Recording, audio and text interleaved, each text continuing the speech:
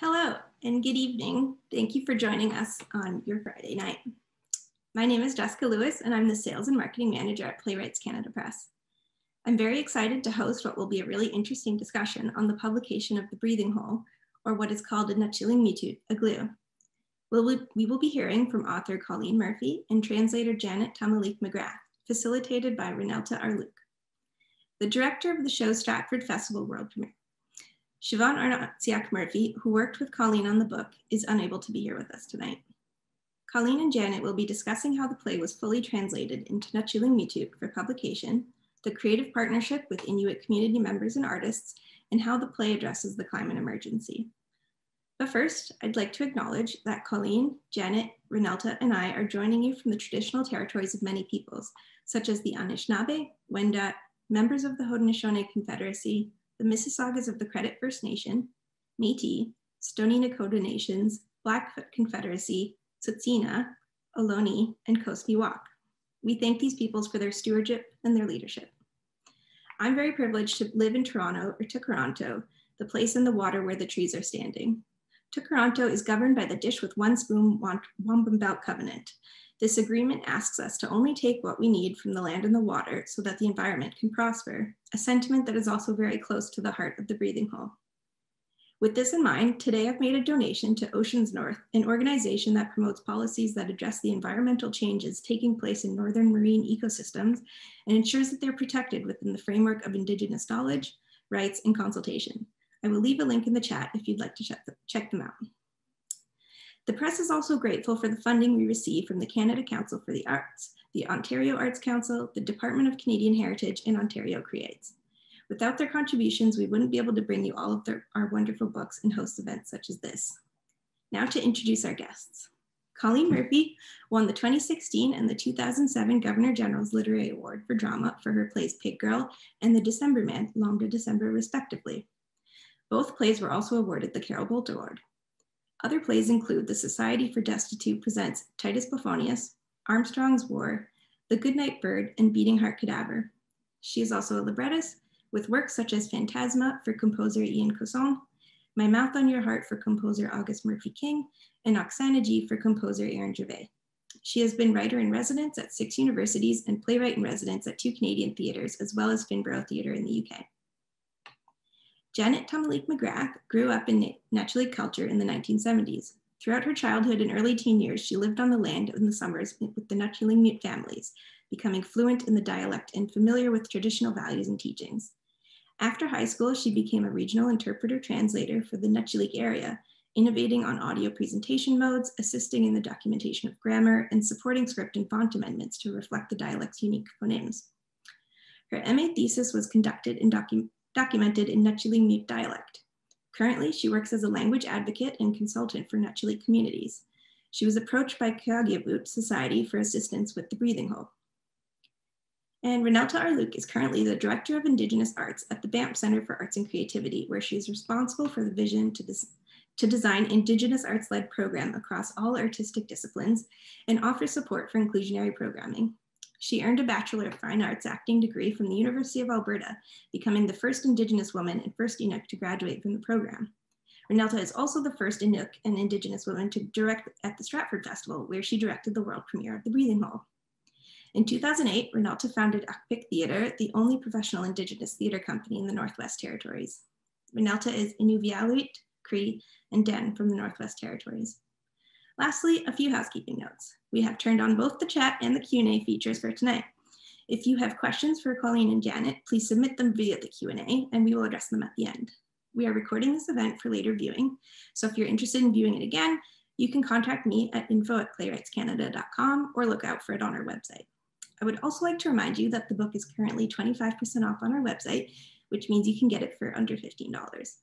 But we also encourage you to support your favorite local bookstores. And it's beautiful.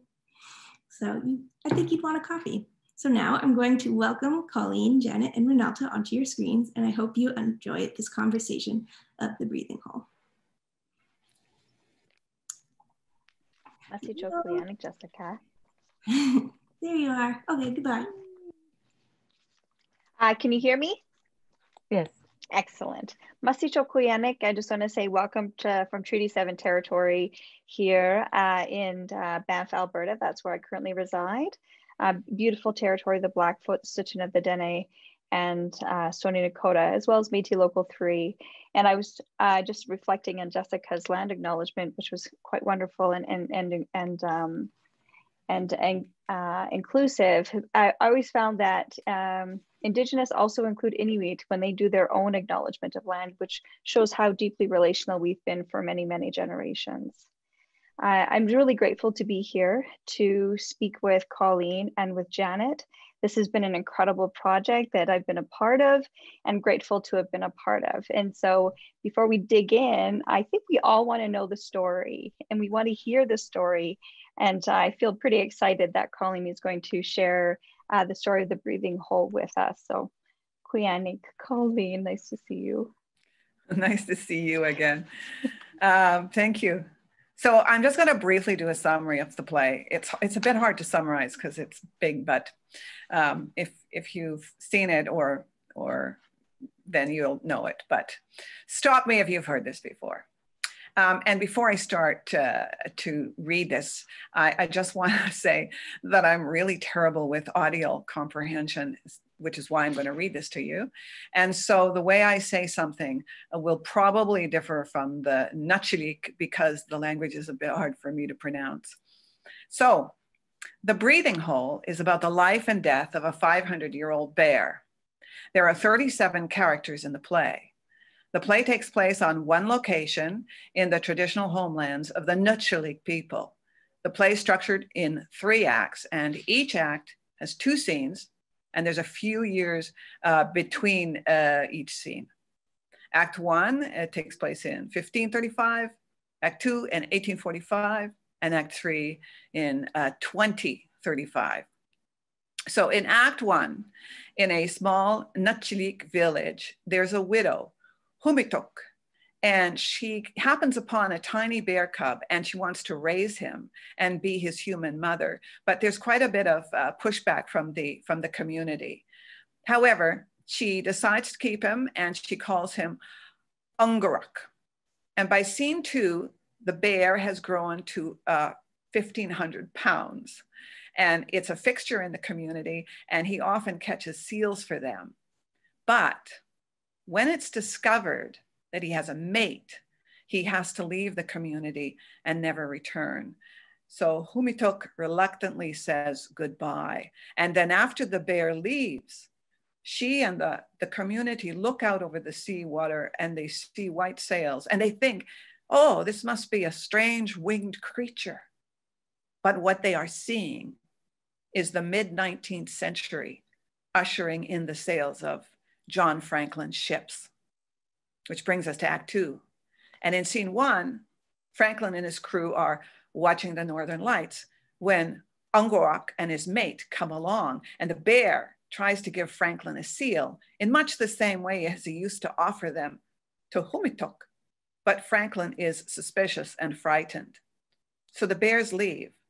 And when they leave, 2 Nattiling hunters come by and there's quite a dust up on either, because either side, you know, the Brits and the Inuit, they don't understand each other. Now by scene 2, Franklin's men are starving and in desperation, they try to shoot the bear, but they miss.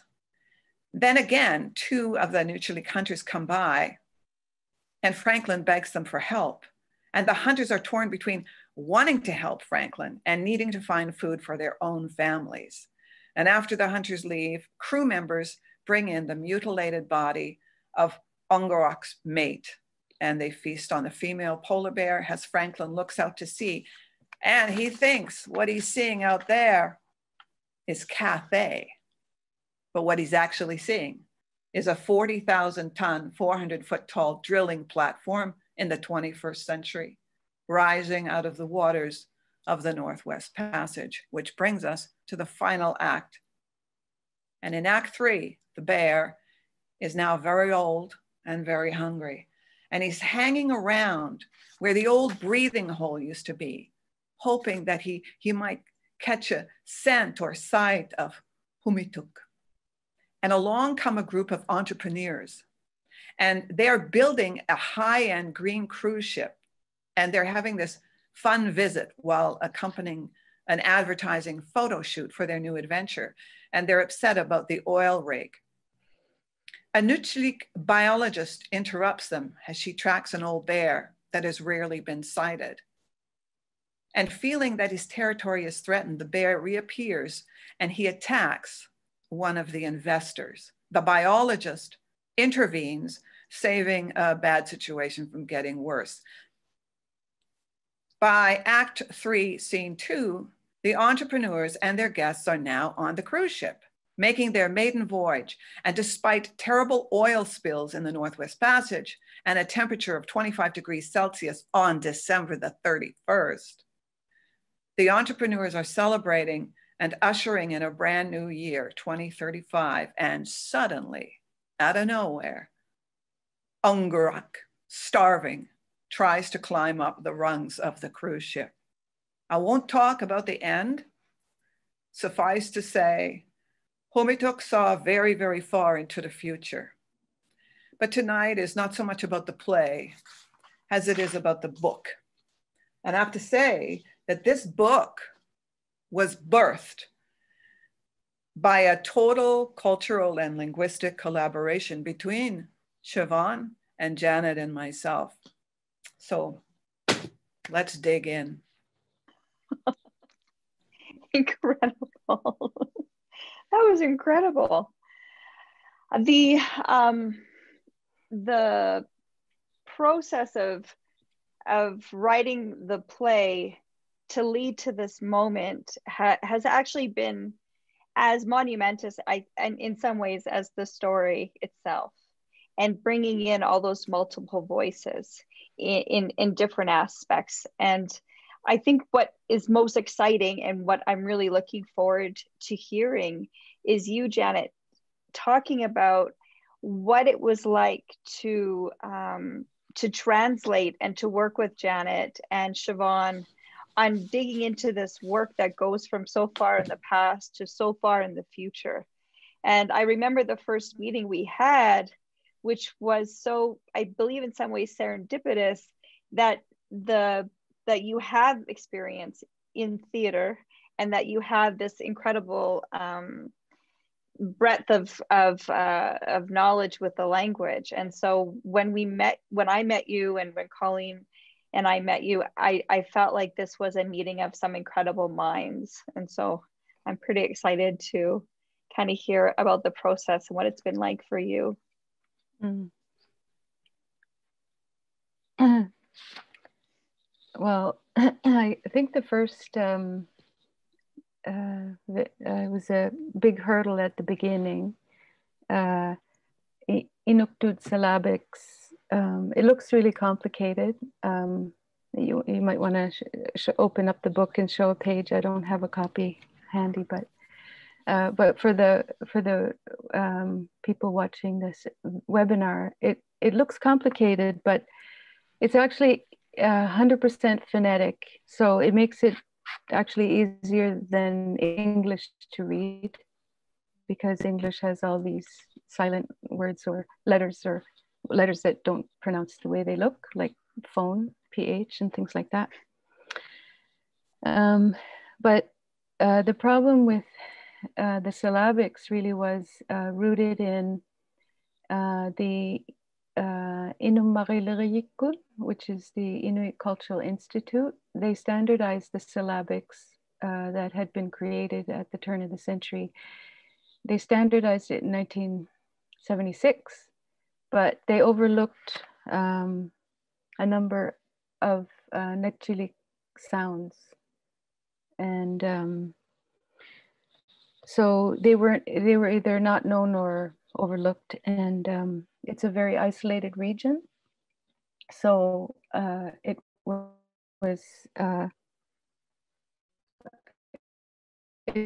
became very difficult, you know, a struggle. But back in the 80s, when I was a regional interpreter, I actually just used a Sharpie, or a big fine liner was my favorite, by hand. And then the East Qitilmut communities had been innovating on new symbols to add to the Aboriginal font set for Canada over the past 15 years. And there was a custom font and keyboard that was developed. And for the life of me, my computer wouldn't accept, it wouldn't work on my computer. And the font developer, the original company, there was no answers. So the actual custom font was, there's a lot of glitches when you do use a custom font. So the real answer would be to just get it incorporated into the Aboriginal font set. But during the 2+ year process of translating it, what I ended up doing was copying and pasting each single letter or symbol that was missing. And there was a total of, I think, 19 of them, because every time there's a dot on top of a symbol, that's a separate key stroke. So it just made for a wider margin of error and a lot more proofing, because the eye can be tricky, like, you know, U, the letter, the symbol U, it could be pronounced U, or if it's in Nattilig, it's U or it's Ru. So we have two symbols that look similar, but one, it distinguishes between the sounds. So sometimes when you're looking at something for a long time, you get lost in, you know what it says, so your mind just tricks you and you can't see the typo. So that was a big one. But I really persisted in the effort when the elder that I worked with, Reneltta Arluk, she really wanted to use this font for this project. So, and I also couldn't see any way of actually writing Nattilingmiutut in phonetically in syllabics without those symbols. And the symbols that were developed were supported by many language experts, teachers, and language proponents from the East Qitilmut, from the Nattilig region. So to really honor that, we took extra time, we took extra effort.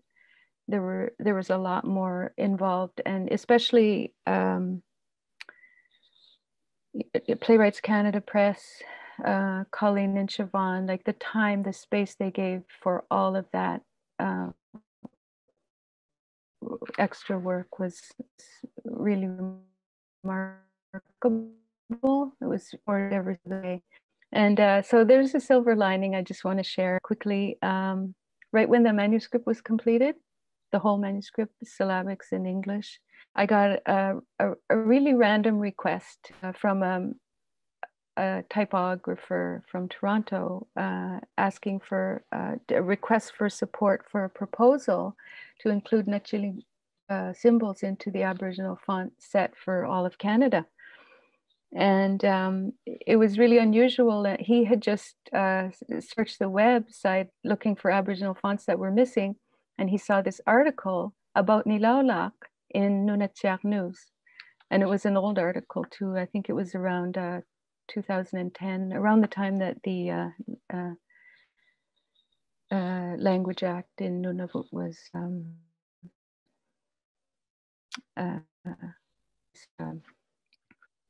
official. And so it was just in early October that this proposal that was developed was approved by the governing body of the it's the Unicode consortium. So it's Unicode font consortium. They decide what goes in, and this project was among a number of works that were submitted. Just a screenshot of this one, but they could see the dedication, the use, the community effort to have all that in place. So that's a little bit about the technical. That was really hard. It was a lot more work. It was incredible. And from this book, like, it's 305 pages, Colleen? Yeah. And so the way that it reads is that there's the page in English, and then right following is the page in Inuktitut in the syllabics. And so you'll get to look at the entire play in that way.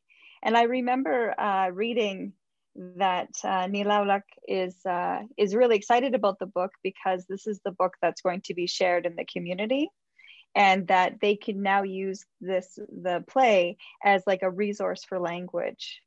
Mm. And is it true that that this is one of the largest documents in the Nattilingmiutut dialect? Yes, it is the longest manuscript in Nattilingmiutut dialect for sure. There's some children's books and games that were produced by Hudlerik Consulting. There's actually Ukwikseliingmiut, which is a cousin dialect to Nattilingmiut in Johaven. The Ukwikselig post-based dictionary was produced by Nunavut Arctic College using the font as well. So, but this is actually the longest, the most most to read. Incredible.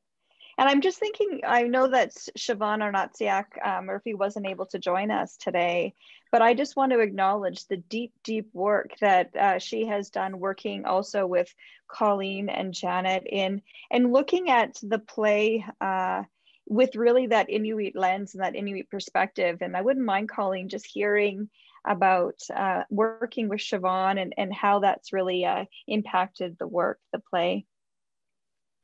Well, we really worked, her and I worked on it very closely. So I would send her, some text, and she would read it, and we would talk on the phone. It was always on the phone.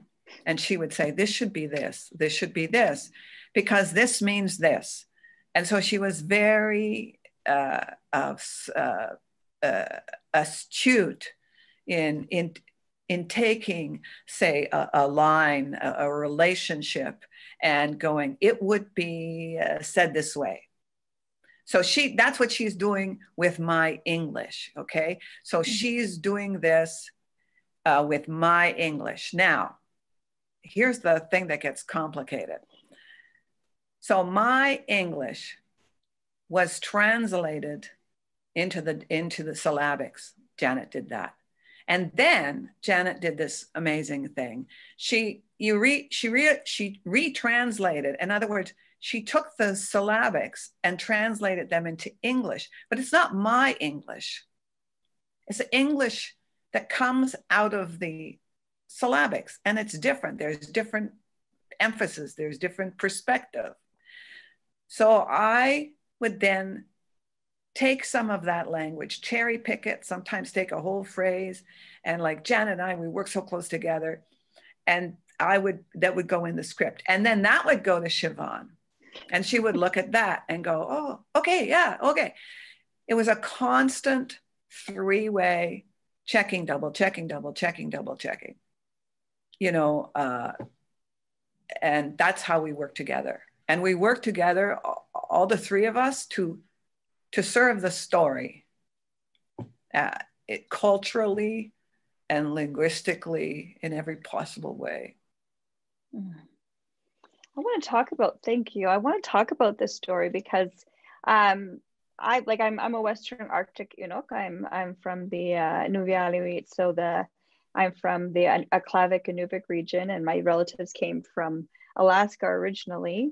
And with this play, it was very specifically in that Natsilik region.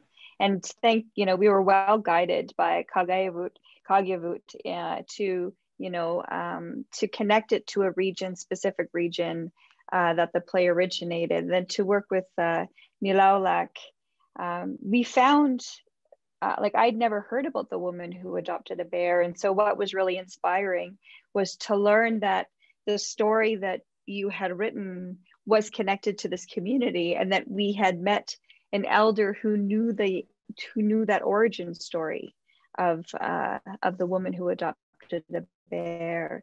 And what's incredible about this this process, the deep process of working with Siobhan, working with Janet, working with yourself, is that, you know, the breadth of time it takes to find and discover and know roots of story. Like what Ken had written about in the opening introduction of the play, what I reflected was how much knowledge we carry in relation of story and place, and that story means connection to true knowledge and people. And so I was pretty inspired, and I wouldn't mind hearing more about Nilaulak and how it came to be that your story went to Nilaulak in Johaven. Janet, I think that's you. Take it away. Well, my first step was to call Nilaulak.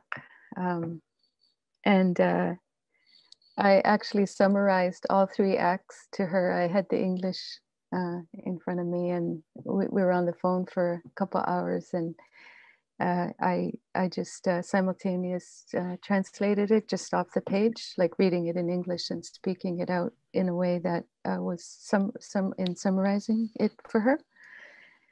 And she was really emphatic about using the Nattilig font, really at that point. And before I discovered that my computer would not accept it. It was in my computer and I'd used it before, but some kind of update to the system had precluded that. So she was really, there's so much about that conversation and some other conversations that followed that. I should say that there were 2 things that really connected her to the play as it is in English when we did that reading. The summary reading was that she felt that the authors had really been connected to the actual essence of the story, the essential meaning, what it's for, because stories have it's not just like lesson, like moral of the story or something. It's like a deeper, they're instructive, educational for sure, but there was something like a feeling about this story. The overall feeling of it was the authors were very true to that. Even though it's a short story in Nattilingmiutut and short in general, like wherever you see a version of it. And so to expand it into a very, like a 3-act play, that everything about that play just went back to the basis of the traditional version. That was one thing. And then the other thing was that the overall theme, which relates to climate change, was very connectable for her as well. And there's a lot of Inuit laws, Nattilingmiut laws for the land, for the animals. There's one like, for example, Umarut Inuit, and that relates to, I guess in English you just say respect for animals.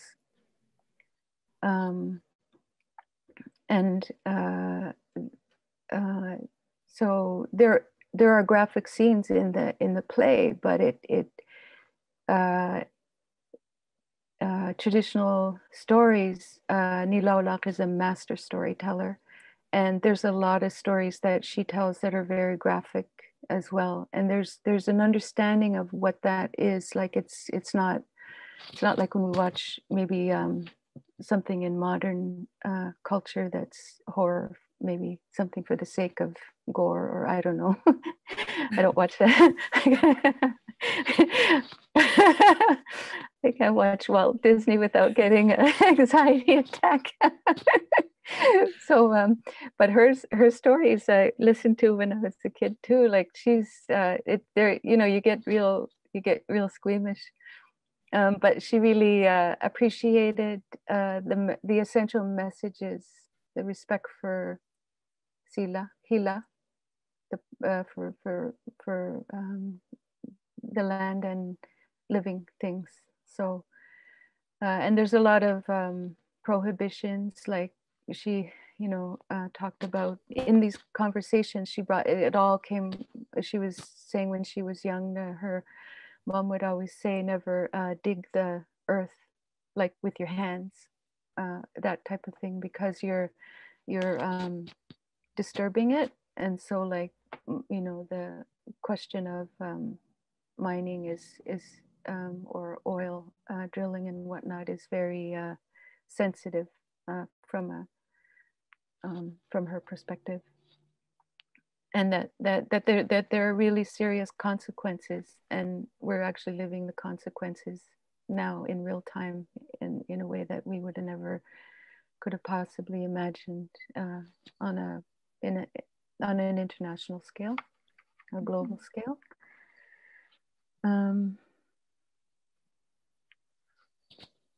And also in that conversation, she went over the story of the woman, her version, and I didn't have a recorder, and I listened, and I was just, it was beautiful. And every time a storyteller will tell a story, it will be different each time. So it's like I said to her, well, I'm going to figure out how to use my little recorder and get your version. Like I would like to record it for you. And then I transliterated it into syllabics, Nattilig syllabics, and then I translated it. And this was all for her work, because one of the things that evolved from our conversation were all the things she would love to do with her story. And right away, I think it was even in that first conversation, I just did a 3-way call very quickly with Colleen, and we talked about, I just shared, like Nila Arluk said, her creatively, like what she really could see with not the story, the adapted story, the Aglu, the breathing hole, but the actual original story, like how she would like to use it for language reclamation in the community, for literacy work, for working with youth, like, and then Stratford and yourself, Reneltta, and Colleen, like you all said, like that you would support the community under Nila Arluk's direction to explore anything they wanted to and learn about stage production and backdrop and all these things. But it's all kind of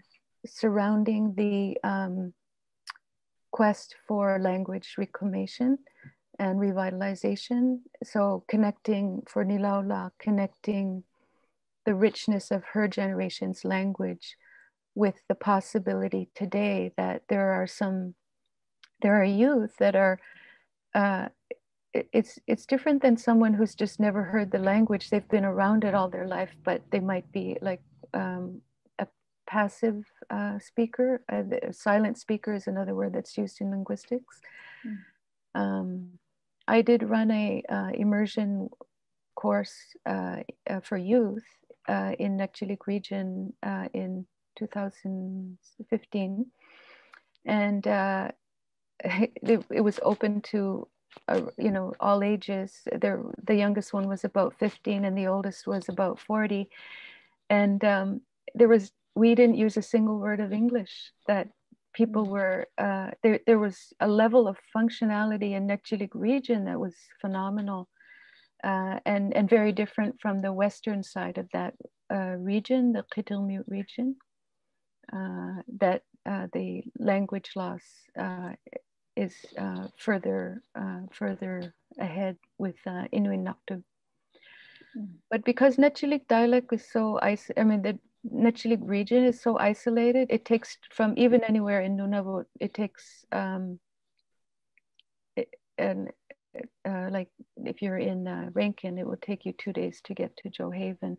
Or if you're in Iqaluit, you have to go through Rankin, Yellowknife, sleep over, and then go to Johaven. Wow. Or from the south, from Ottawa, you could go Edmonton and then hopefully make a full run to Johaven the next day, or stay over in Yellowknife. But it's very far away in so many ways. Internet's not that strong.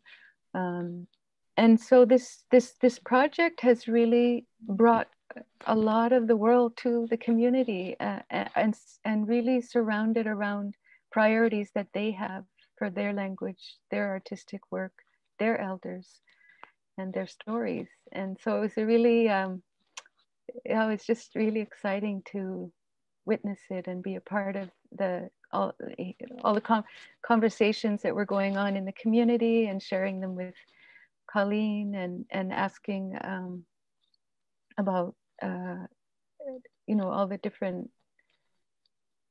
possibilities for things that could be done. Incredible. So it's that beautiful community engagement and how we work with community, which is so important.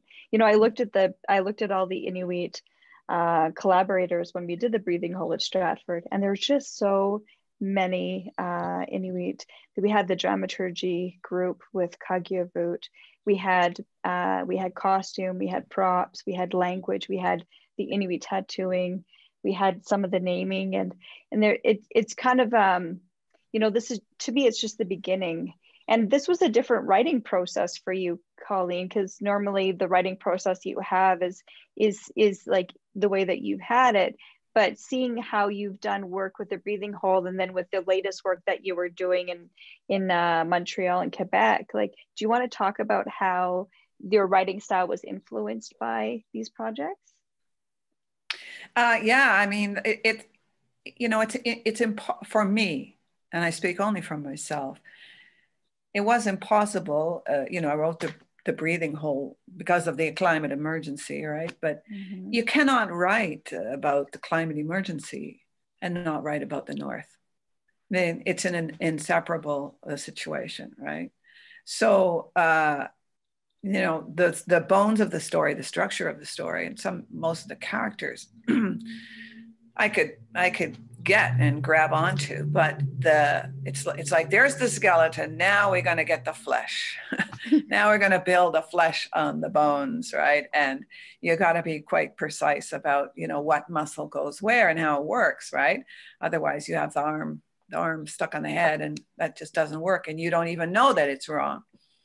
So that was really good, and this process on the breathing hole was extremely helpful, working collaboratively. So you're not only looking, for me as the author, not only looking at language and translation and retranslation, it's also cultural, as Janet's been speaking about. It's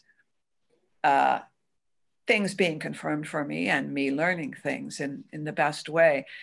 All of this I took into my next project, which also ridiculous, has 39 characters, and is, of course, the Battle of the Plains of Abraham in 1759, and with animals and with people, and working with very closely with a Wendat consultant in Quebec City, and again, learning how to go back and forth.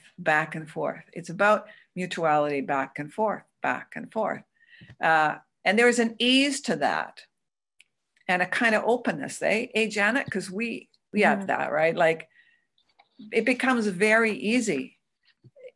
And you make mistakes. We make mistakes, and we correct them.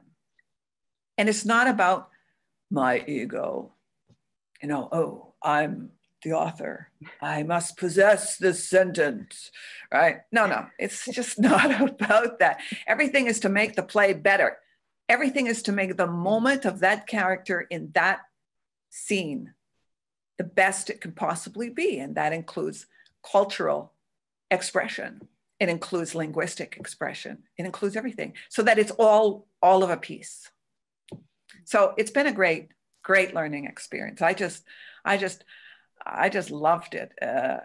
It was big, huge, and sometimes, difficult to negotiate, but that's okay. I have no problem with that. That's how you learn. And that's what I'll bring into, my next work. Oh my God, I hope it's not like too many characters, but it's that openness to like, I know I can reach out. And I hope that, we can work together again, cross-culturally, in depending on the story, right? Mm-hmm. This, I say, is difficult. You can't really write historical stuff. You can't write them and not include the Indigenous culture, Indigenous characters, right? That's how it happened. You can't do that. That's not history anymore. No, it's not. It's our history. It's not a singular perspective history anymore. And I think that that's why this is so important. And it's good to know that it isn't easy, because I feel like that's where a lot of people are hesitant, or they're hesitant to go forward because they're afraid that they're going to get it wrong, or that there's that that anxiety that comes with it. But when you dive in and you dig in, the work just is so rich and so necessary, and it allows multiple voices to be part of the production at multiple levels. Oh, you said that. Multiple voices, you said it. Yeah. And when you work with language, we're in different art disciplines. As people are working with Indigenous language, they're always acknowledging that language is living. And so when you talk about like you getting it wrong, when you write a word down and then you add context to it, that word changes. And then when you add intention to it, then that word changes again. And because the language is living and transforming. And so there's never ever a direct translation. It's a living relationship between the languages that speak to one another. And that's why it's so powerful when you talk about Siobhan. I didn't know that it was going to Janet, to Siobhan, back to you, back to Janet, back to Siobhan. That's so incredible and so rich. We were a ménage à trois. I know. How incredible. I know we're getting close to time, and I do want to leave space for questions because this is so fruitful, but we wouldn't be where we are if we weren't all really impacted and that are reflective on the times regarding climate change and climate emergency, actually. And so I know that part of the play really brought us to conversate together. And so I just want to chat with, I want to hear each of you and what's impacting, how is climate change? What is it important about you? What hopes do you have? That kind of what inspired the breathing hole was the climate. Janet, what do you? Well, I'll be short because I did mention about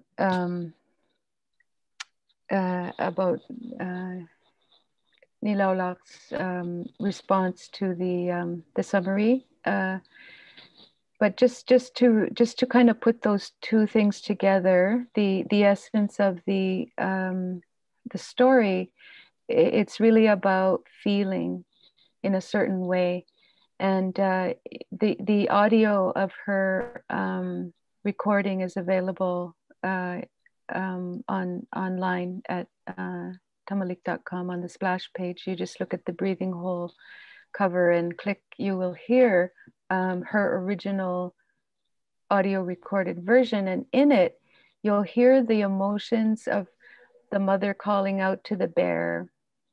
And this is a chosen relationship. This is something that the word tiguak, adopted, it comes from the verb tigu, to grab, and it's something like something precious, and something precious is grabbed. And the relationship, this woman was widowed. She was alone. She was looked down on, kind of ostracized in some ways marginalized, and she found something to love, and she put her heart into this being who grew up in the best way possible, in the Inuk way, to be of service to the community, and then it turned. The story turns. You can read the whole story. Nilaulak's version in the Breathing Hole book itself is available in the book. So we'll go into it. But the point is that her original was really about the feeling of, it's not just the feeling towards the climate, towards our environment, but it's feeling between each other and between all living beings, all living things, and the really sacredness of that bond. And I say all these words in English, and they don't really feel like they really express what it really feels like. But when I was translating Colleen and Siobhan's work, I laughed, I cried, I giggled. It brought me through all of the range of possibility to this feeling of devastation. And it was truly devastating. And it was hard because I had to proof the thing so many times. And it was like, oh, here it comes. I know, I couldn't just proof it. I had to. It was just like this river, and it was just, it's so powerful. So I think that they really were grounded in something very genuine that is just a real treat for the readers and for the theater community to experience that when we're able to have that on stage again.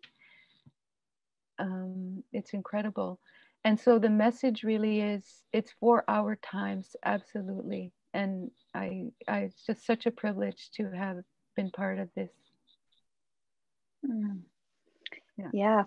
When we think about the future, Colleen, I know that the ending time had to change because it felt like you were predicting the future in some ways. I almost had a heart attack when I heard that Trump was going to drill in the Alaska, refuge a couple of weeks ago, and I almost fell over when I read somewhere. I think Janet, you shared an article with me, or people developing fake ice, to take up some, so the sun doesn't go into the water, and I thought, yeah, that's weird, but and Janet and I have talked a lot about this, man. The climate emergency is an emergency. It's a 911. And it's so far away. And it's hard to write about, as a play. Like, when people go, oh, God, a climate emergency. Oh, I don't know what that is. It's something up there. It's somewhere else. It's down in California in the wildfires. But the thing is, for me, it was the bear. I had to offer the audience a being that they could care for, that they could love, that they could meet. They could go all these things, to go through all this stuff with him and his mate and this and that. And then, reality, it's devastating at the end. And I never wanted to talk about climate change. I just wanted people to feel it, because I don't think it's easy to care about unless you feel it. And I know I'm writing another play that is very much about the climate emergency. And again, how do you go in? How do you get the audience to give a shit, right? This time it's a kid, right? Because like kids and animals, and they're kind of, it's easier to relate to them sometimes with something that seems so dry and far away as the climate emergency. Yeah, I just remember the impact of the audience. The ending, it devastated audience members. I remember sitting in the audience watching, because we were doing previews, and the lights would come up, and there was a good solid amount of people that just couldn't move. They just couldn't move.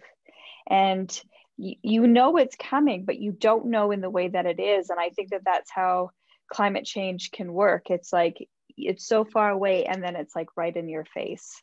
And, you know, that's the power of your writing, Colleen, is that you're very good at creating something and then it just getting you right in the heart and the gut. And that's like a strength that you have. And it was pretty incredible to be able to work with the work in that way and to build the world with you and with the work that you've created. And like that, the bear, like Anglurak, is a very powerful bear. And it's, you know, it's an incredible puppet. I want to leave space for Q&A, but I know we've been talking about Nilaulak's story, and I have a little clip from your website. And so I'm just going to share my screen. It's going to be a little rough. I've got a lot of tabs there, but I'm going to play a minute or so of it, and then we're going to jump in. So just bear with me, team. Look at all the stuff I have.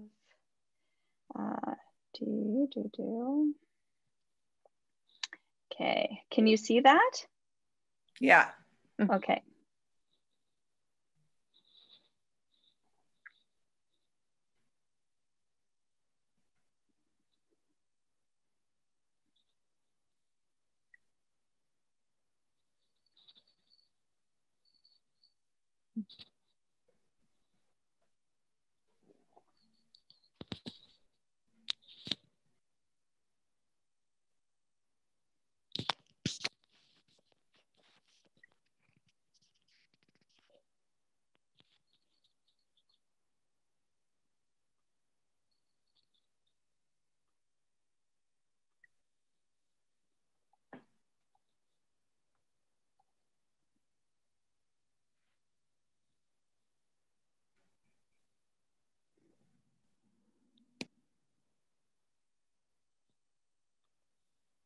Oh.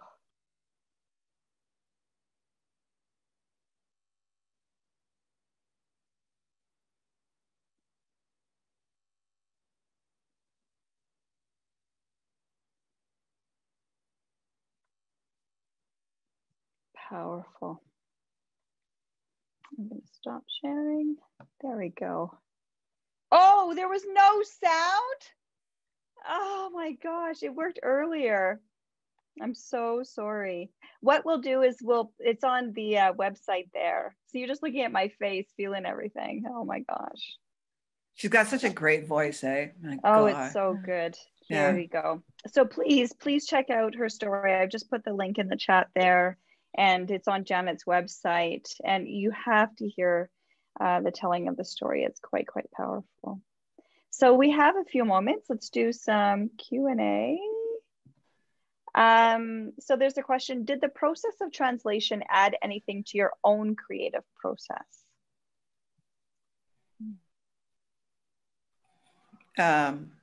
Yes, absolutely.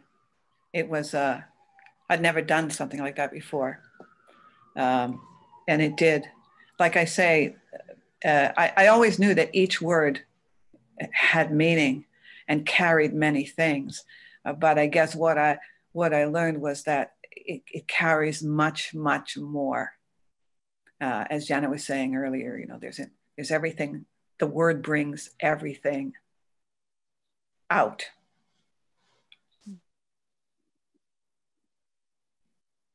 I would like to add that this is, it's been the most impactful and enjoyable translation from English to Inuktitut, English to Inuktitut that I've ever done in my life.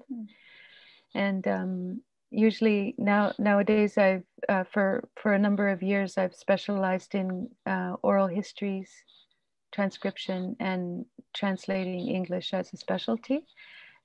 So just because way back in the day, in the 80s, I got became very aware that the government documents were just that. It was what the government was saying to the people. So I knew of the richness that was there in the community and wanted to focus on that. But I think this work has been a real treat to, and artistically very amazing to work with such fine artists all around. Is like truly amazing. Yeah. Yeah. I second that. We have Ken Harper. Hello, Ken Yay! Harper, for Hi, watching Ken. us. He has a question. Of course, it's history based. So he's saying, Janet, are the Nattilingmiut experiencing any type of Franklin fatigue, my term, as a result of the Franklin events of recent years? Are they deriving any benefits from the Franklin interest? Well, I would only know through Nilaulak. I think the community in general when I've been in Johaven, there's this sense of the outside world is, interested, and it's a very isolated region. So it's almost like a compliment in a way. I don't think fatigue would have ever come to mind in that regard, in that environment. When I was working with the play characters, the names with Nilaulak, she was using words that were from the oral histories of Johaven about Franklin. So Akotiruak means literally it means the big driver, the one that drives. So he was the captain. Then there's also the borrowed word of kapitaya, which is captain, and that's used in one of the acts, not the I'm not sure which one. I think it's Act 2. But anyway, so there was a lot of interaction that was what I felt it was well received, because people want to remember, and these are Nattilingmiut oral histories of living history in the area, living history of contact, and people, it's recorded, like say on video or old cassette tape or whatever, but to dialogue about it and to share, that was I didn't sense any fatigue. I just want to acknowledge that Ken, he wrote, I was asked, Stratford, when you do the program, you get to invite someone to write a context about the play that isn't the lens of the playwright. And I'd asked Ken Harper, because he is a respected historian and has a lot of that knowledge. And then in turn, you asked him, Colleen, to write for the play as well. Yes, he wrote the foreword. Thank you, Ken. So it's nice to join us. I don't have any questions. Is there any more questions from anyone? Let me take a peek here. Oh, here we go. I saw the beautiful production at Stratford and so agree that it was incredibly moving. I was one of those people almost unable to speak at the end, so thank you. My question is about the effect of the translation. Would love to hear more about how learning more about the meanings of the Nattilingmiut words may have affected the English and the story itself. So that's quite good. I know in the book, I looked at the PDF, and in the PDF, there's just like what you mentioned about Sir John Franklin, how he was translated. And so there's, when you purchase the book, in there is a lot of the breakdown of how the words were translated into to the people themselves, or how to pronounce the words properly. And there's quite a extensive glossary there. I mean, just building on what you said, if you look at the play just strictly as a drama, right? Like I know there were little sections that were funny in my English. So, but for Janet, it's not funny in the culture. So, we had to negotiate that and find a way, because, I have to also serve the drama of the piece. And so it was interesting when you say, what changed in the English. We, all the way through, there's tiny things that were shifted and big things that were shifted in terms of the language to honor everything culturally, but also to find a way to honor the drama. Yeah. There were a few spots where the humor didn't translate, and yet I could understand from having a bit of a theater background too that the levity and that interaction is necessary for the drama part.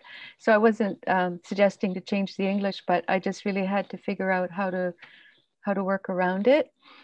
And in a couple of cases, there was using wordplay, just that the reader would get an inner giggle because there was something just funny about the way the word was put together, but it was in the context of the character. So there was, asking Colleen, what is this character in this moment, and what's going on inside, or what's your intention, and so on. So that kind of discussion was always really interesting, and I've made a list of them all, and they will be in a forthcoming blog. It's just that I'm new to getting back to. I have an old blog that I couldn't even get into to publish the information, so I'm working on that. So stay tuned. I think there's another one. Yeah, thank you. So interesting. I just want to offer a lot of thanks. So I'm going to go into the PDF, and I'm just going to thank the Inuit that were part of the Breathing Hole production that we did at Stratford, and just to acknowledge that many voices, as we kind of touched on earlier, were a part of this. And so there were, on the stage themselves, we were able to invite 3 Inuit actors. We brought Miali Buscemi in, Uyarnik from Greenland, and Johnny from Iqaluit. And it wasn't enough to bring Inuit into the play. You have to build the vision, and that's why I was really grateful to be brought in as the director. So being the first time at Stratford, it's a big machine, but it was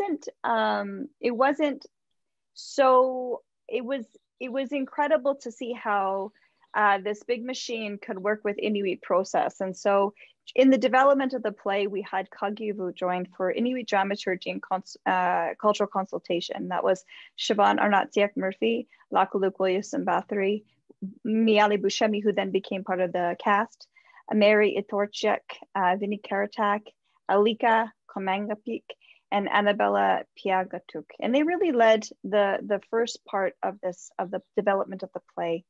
From there, we went in translation.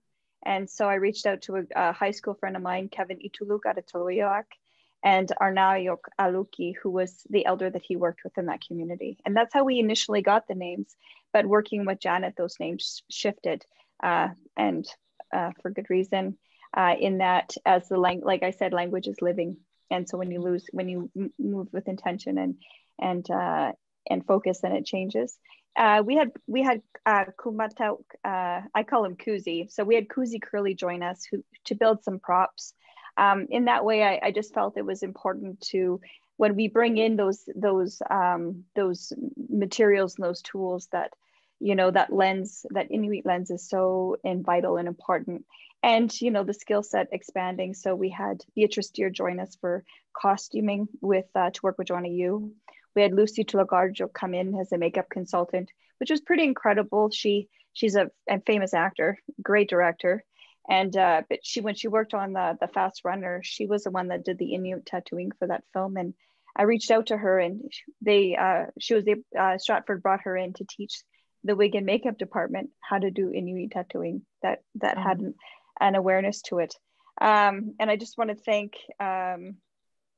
those people that came, and of course the people that came to support the production itself. We had so many Inuit coming into the audience throughout the entire run, and it was just really grateful to have that support come all the way to Stratford to be part of the audience.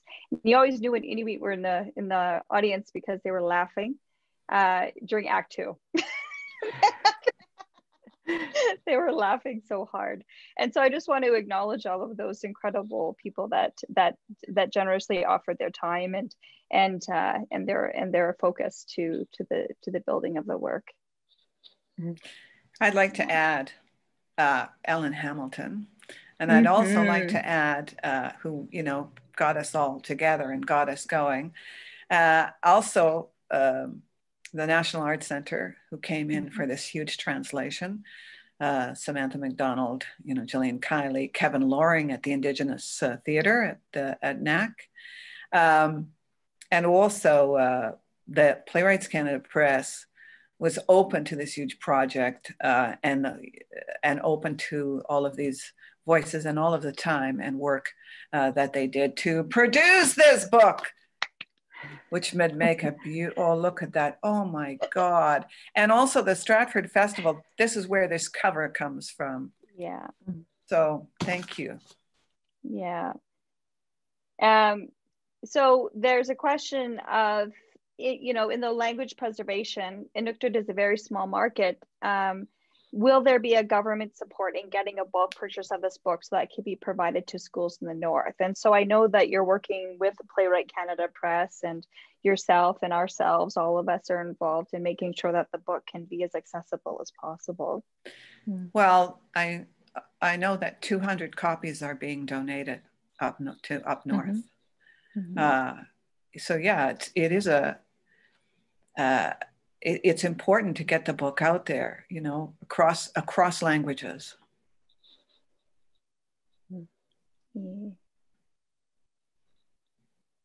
Well, Kuyanini, thank you so much to be invited to this space, Jessica, and I'm really grateful. And I am so happy to see your faces, Colleen and Janet. Like, it just means so much. Thank you to all of you for doing this, spending your Friday evening here with us, and thank you to everyone who's watching. This is truly a special, special piece of art that we're so happy to have a part in. So thank you again. And to everyone, if you want to hear more, Colleen and Janet will be doing a reading on December 8th, and I'll post the link in the chat. But yeah. So thank you for everybody for being here, and that was great. I just want to add the background here. I'm new to Zoom backgrounds, but these are polar bear tracks behind me, and I took the picture. It was in Arviat, Nunavut. I just wanted to bring Arviat in, a very creative, wonderful community too. Oh, beautiful. Awesome. Well, thank you. Thank you. Good night, everybody. Bye-bye. Bye.